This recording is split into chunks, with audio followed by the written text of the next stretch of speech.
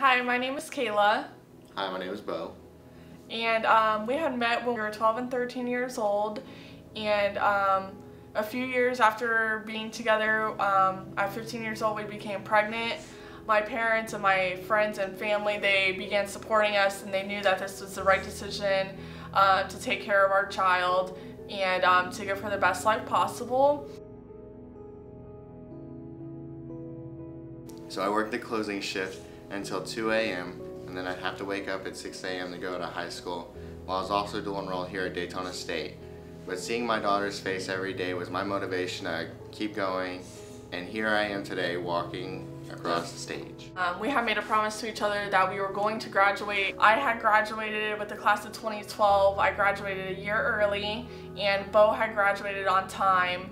Shortly after I had graduated high school, I applied here at Daytona State College and I was accepted.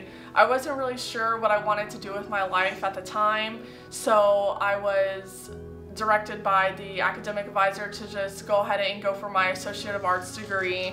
That was just a baseline to help me further my education. We promised to graduate from college, which we are doing now, and we're also going to extend our degrees and go for our bachelor's.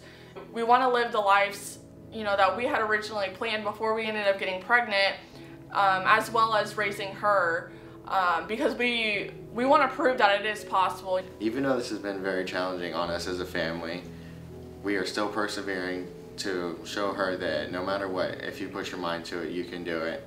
And we want her to be proud of us when she gets older and show her that anything's possible.